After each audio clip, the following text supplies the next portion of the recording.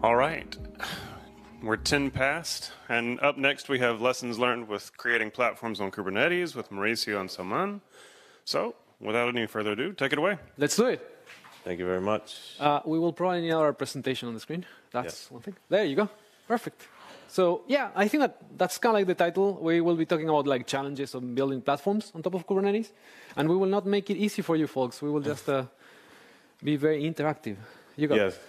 So morning, everybody. How are we all doing? Yeah. Full room. Great. Let's. So this is, we're going to talk about building platforms on Kubernetes. There's some experience that we've had working with different organizations, different teams. Different projects. Different projects as well. But we are going to focus on slightly on machine learning. So if you need to build a platform on machine learning, what kind of things you do.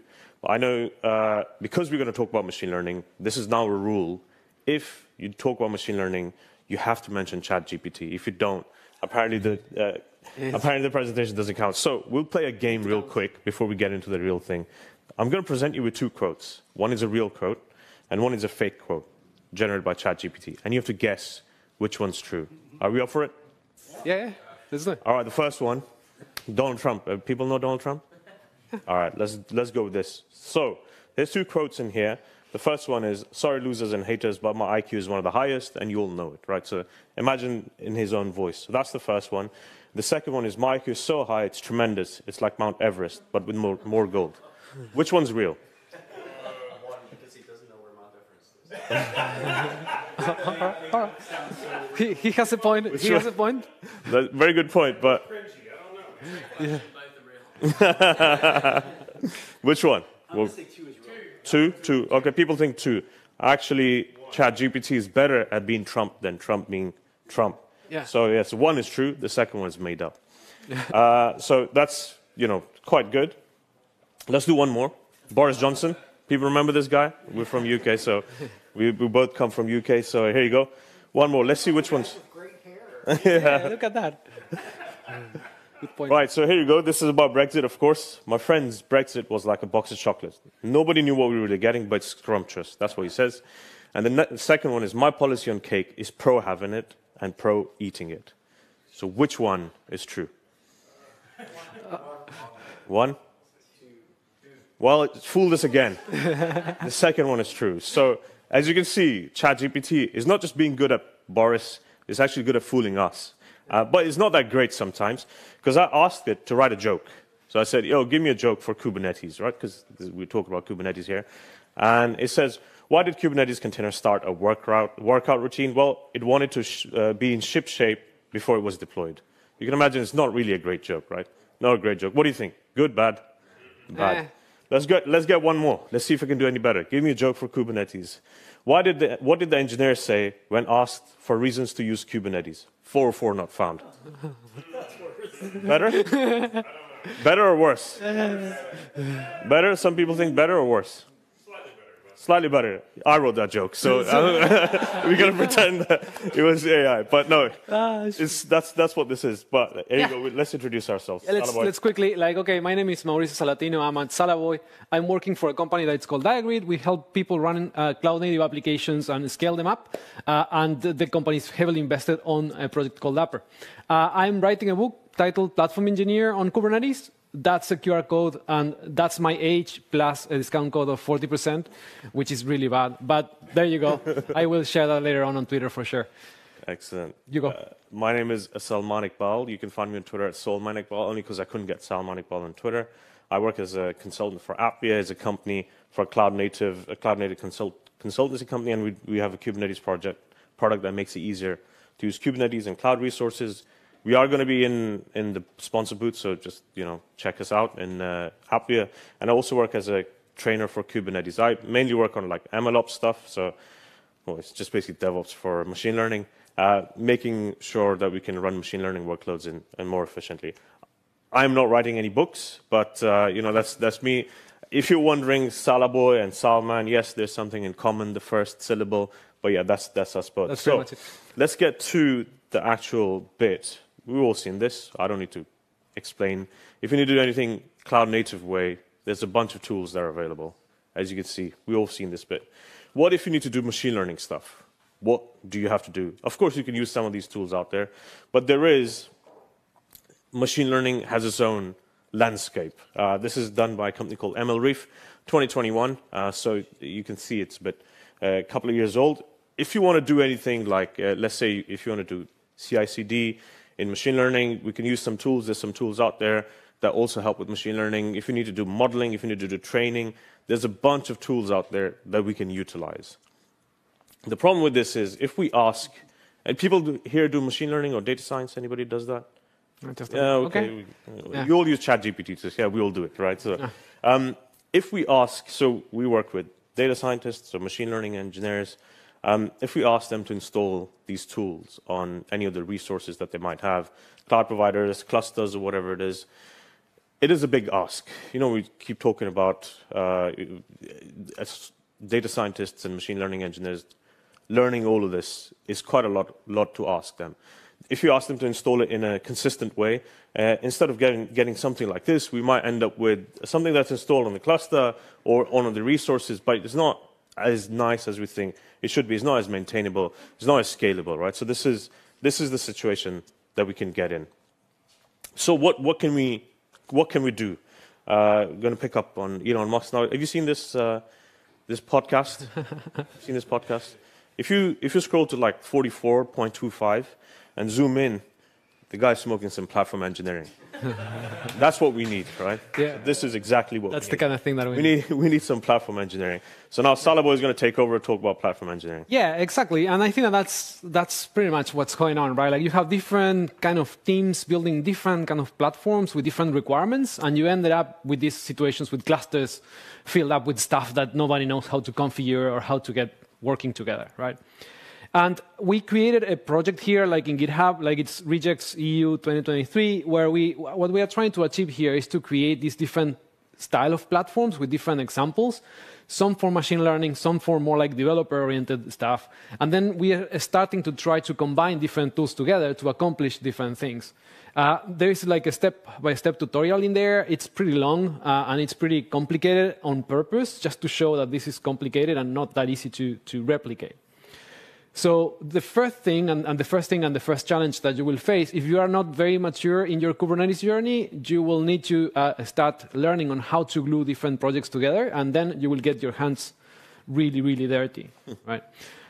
There is a white paper on platforms that was published very a couple of weeks ago about like platform engineering and like different aspects of different platforms. This is not targeting only Kubernetes, but as you can see, most of the projects that are listed there are kind of like coming from the CNCF space. But in order to build these platforms, you actually, again, need to understand a little bit more about what tools you should be using to bring things together, and then how do you expose all these things that you're installing to your teams, depending what those teams are, right? Like if you have developers, you might give them some developer tools. If you have machine learning people, you probably need to make sure that they can use the tools that they already know how to use. And that includes Python, like a lot of Python. So in the repository that I was showing, we have kind of like a cluster set up with a bunch of tools. And again, because we try to install and configure all these things together, it gets kind of like quite complex. I've been working with Kubernetes for 5 years, and it took me quite a while just to get all this stuff in there. Right? Like it's not that hard, but at the end of the day, if you want to, if you have multiple projects using the same frameworks, but in different versions, it becomes really, really complicated. And then setting up multiple clusters is not something that I would expect someone from ML to do, except like Salman, that he can create clusters. You can create clusters, right? Yeah, but I'm not an ML person. Perfect, that's true. So some of the projects that we are using is like, I'm a very big fan of a project that's called Crossplane. How many people here knows Crossplane? Have heard about it? Okay, all the room. Yeah, there you go. That's pretty popular. I don't need to explain that one.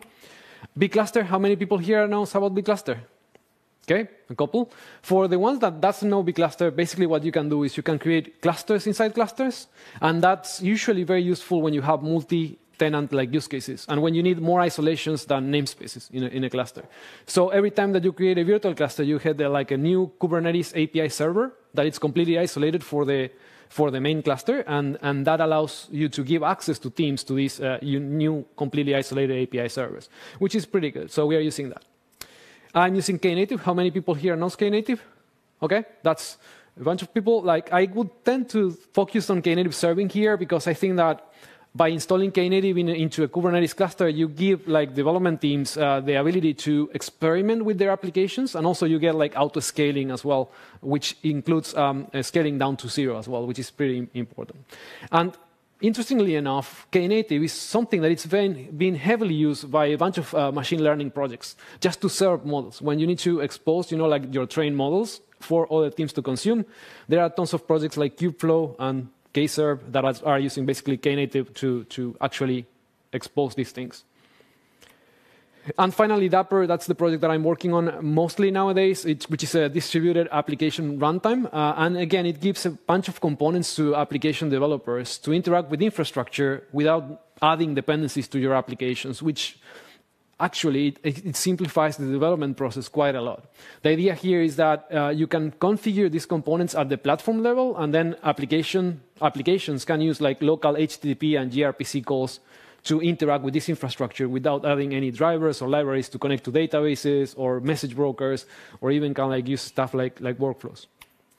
So let's do the first demo, which is a very like the weirdest demo that I've done in some long time, which is showing this GitHub repository. And again, this glue things together section Zoom in a bit. Yeah, all right, yeah, I can zoom a bit. But the idea here is to show that, okay, you create clusters, you install Crossplane, you install a bunch of other things, you keep configuring things, you install Knative, you install a networking layer, you configure some ingresses, then you install Dapr using Helm, and then you create namespaces, install ArgoCD, do some port forwarding so I can access stuff, get secrets, create namespaces, install Redis in a bunch of places, get passwords, configure Argo, install KubeRay and KFServe just to get something up and running, right? At the end of the day, the only thing that I did is have my ArgoCD installation pointing to a Git repository. I can also zoom this. It's pretty simple. But the only thing that this gives me is a cluster with a bunch of namespaces there. Like if I do namespaces, because I like my terminals to be small, but that doesn't fit. I have a bunch of namespaces now with a bunch of software installed. It is kind of working together, but still there are tons of things that we can do better.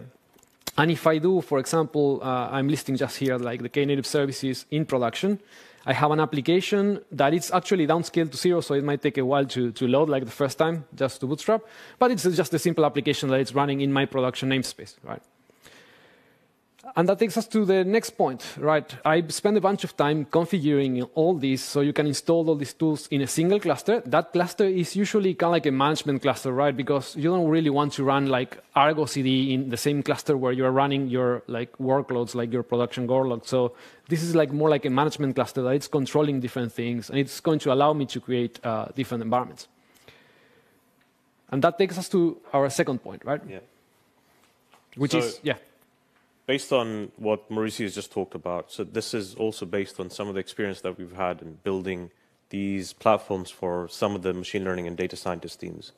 When we think about data science, we always think like, oh, we just need some training data, need some test data, let's just train a model and then evaluate and start serving. That's all we think. But I'm sure you've seen this image before, but the reality is much different, because the actual machine learning part is usually okay. You can kind of manage it on you locally, but if you need to scale up, of course, there's another story. There's a ton of other stuff that we now call platform engineering that everybody has to care about. Things like how do you manage your resources? How do you make sure you collect the right data? What's the serving infrastructure? If you serve a model, when you train a model and you serve it, as in people can infer, send requests to it, we need to understand if we can scale up and scale back down when the requirements, when there's a bunch of traffic on there. So all of this is quite a lot. And Eric was mentioning a few minutes ago, developers don't know sometimes. It's happened in the past. Something is logging, and you got like a bill for 20K. What do we expect machine learning and data scientist engineers to know that? So basically, there's a bunch of requirements. And what they do is, if we break down like the machine learning stuff into supervised and unsupervised training. This is an example for a supervised training. Usually you ETL, so extract, transform, and load, get some data in, do some training, do your analysis, and do your predictions, and you keep going over the loop. So the requirement is that what they want to do, if we bring this image back up, data scientists and machine learning engineers, what they want to do is just use their favorite frameworks and libraries, stuff like PyTorch, TensorFlow. That's what they want to use. And what they also want to use is just deploy their model. Once they've trained it, they want to deploy it so people can start using it. Not just people, development teams as well. So this is something that Salabo is going to talk about in a few minutes. Within an organization, you've got data scientists and machine learning engineers that could be training a model, whatever it might be, like cat detection or a model that detects if the text is generated by AI. That's something coming. Yeah. And then what you want to also do is serve the model. So these are some of the frameworks. How can we go ahead and utilize these frameworks? Well, there's a few things we can do. If we are using Kubernetes itself, of course you can always, because most of these are Python frameworks. So if you were doing training, you can build an image and you can do a normal deployment in Kubernetes and just run it how you will. But some of these frameworks, the one that is in here, there's like MXNet and Ray, they usually do is they take the job and they split it and run it on a number of machines. And the way it works, I'm sure people use MXNet. If you haven't, it's like PyTorch, but for deep learning. What you have is kind of like what we have with the Kubernetes architecture.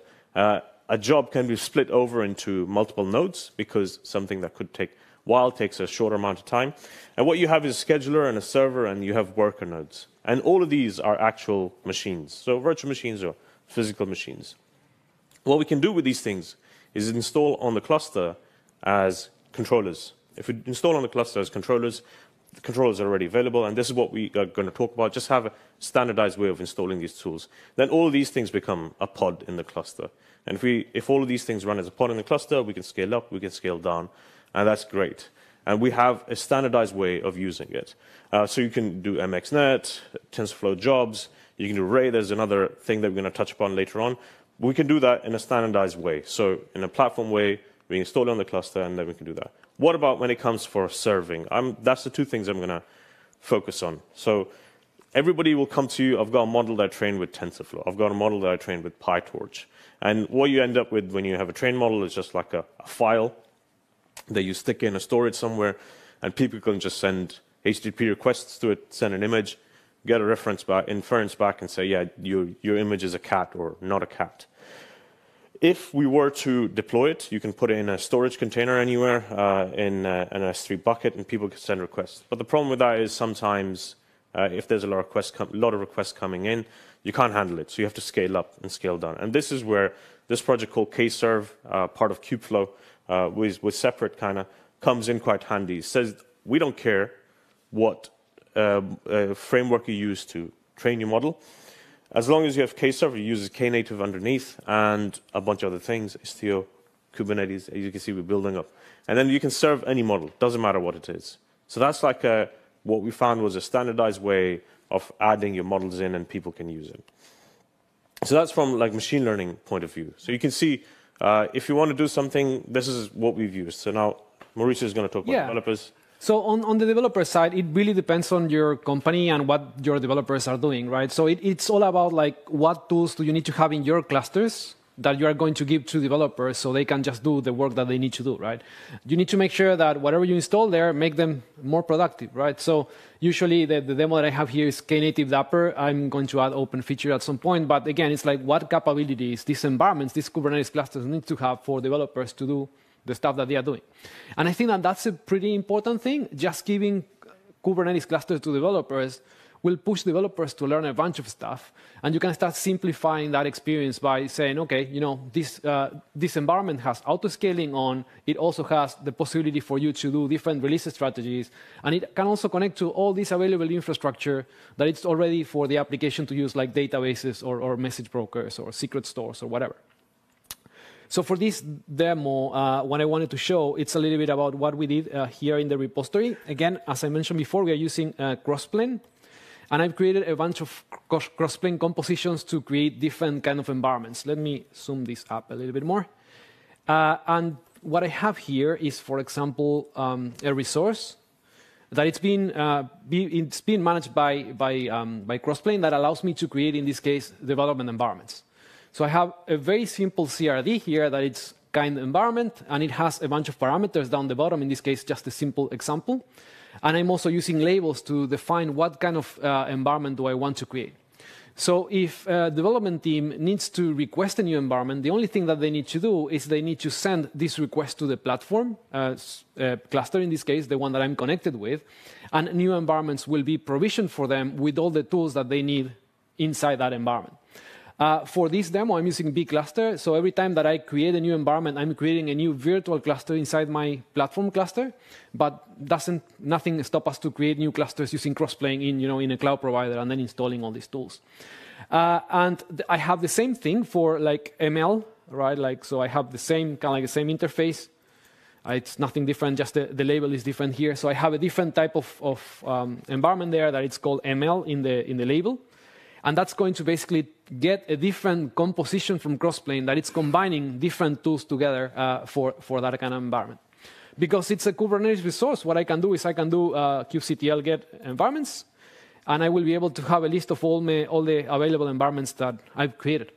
And as I mentioned before, these environments are, in this case, big clusters that are separate clusters that I can give access to my development teams to access and interact with. If I go back here, let me see. Yeah, so the application here, this is kind of like the thing that I have in my production environment. Hello, rejects.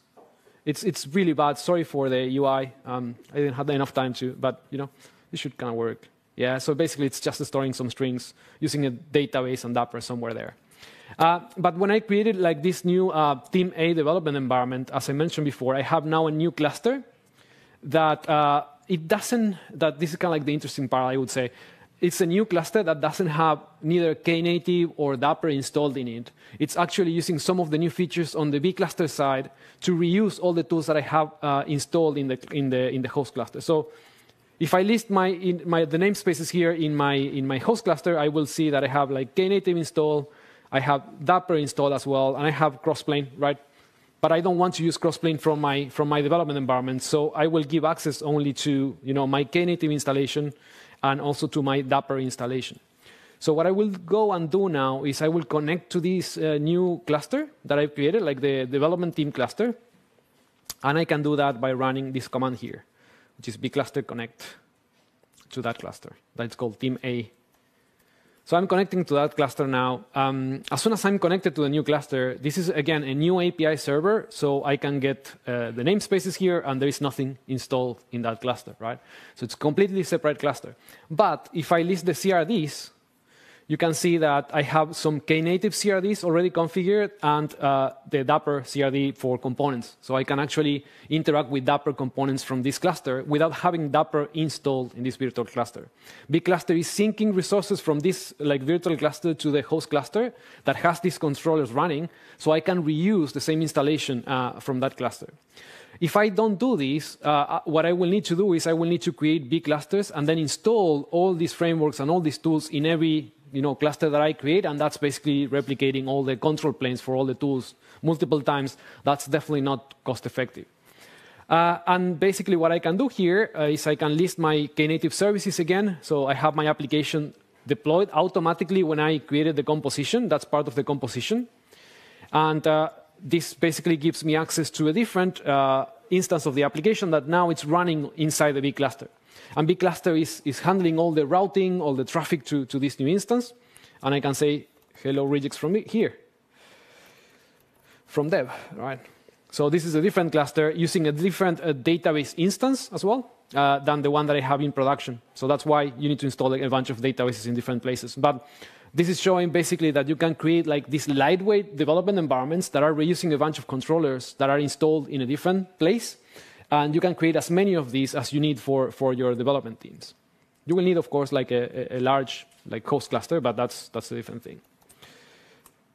And that takes me to the next point, I think. Yep.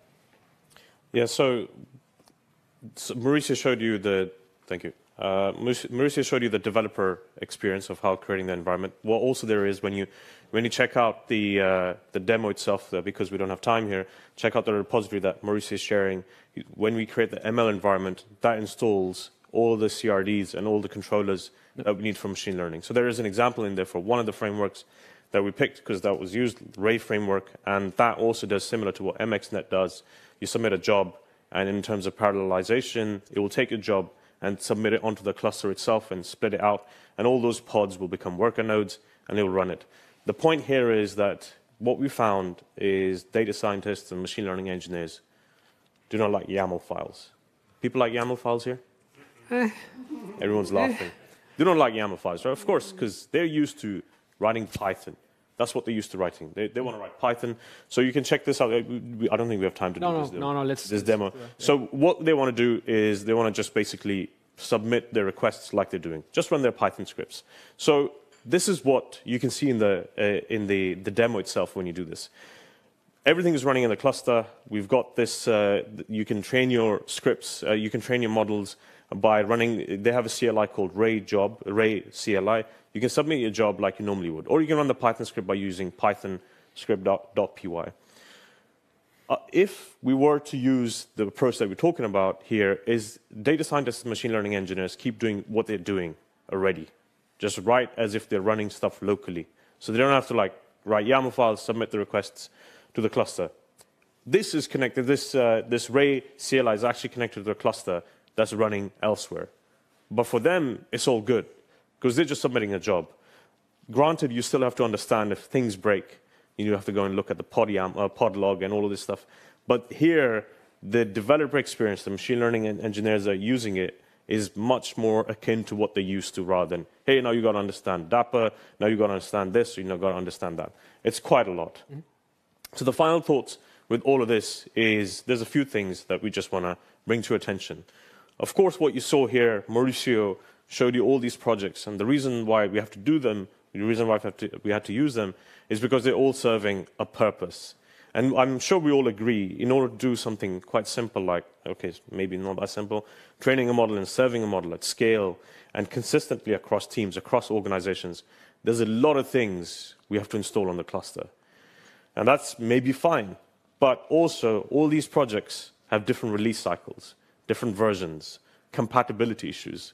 You need to be experts at being able to build platforms at this level. So it's quite hard.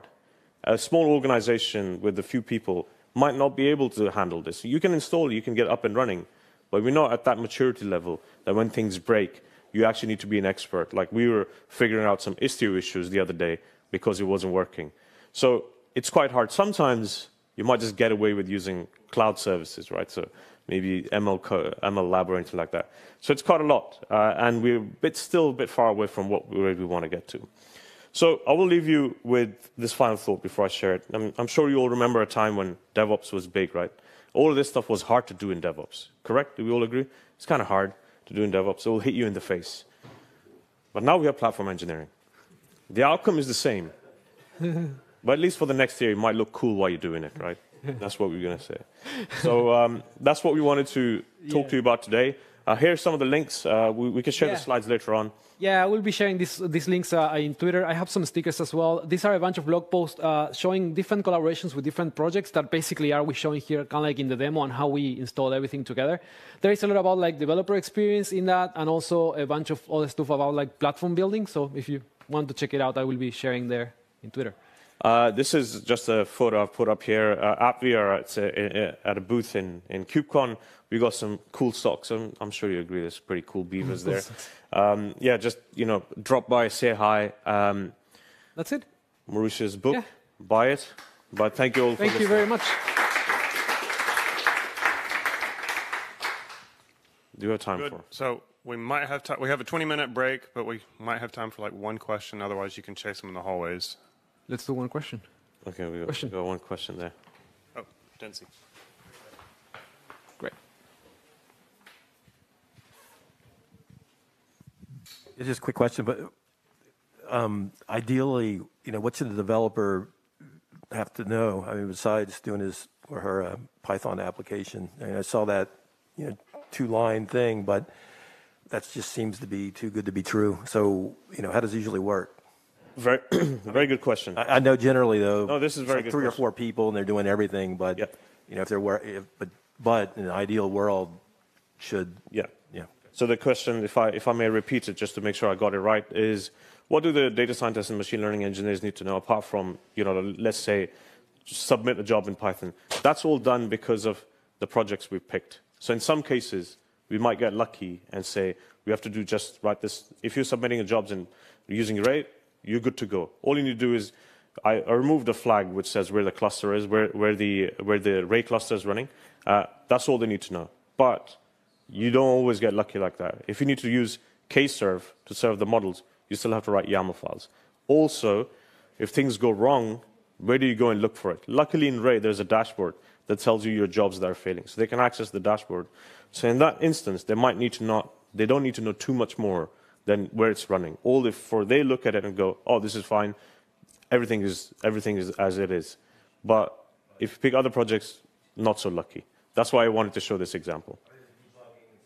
Yeah. Yeah, most of the time it stays the same, but in some cases not so lucky. Okay, thank you all for listening. Thank you, folks.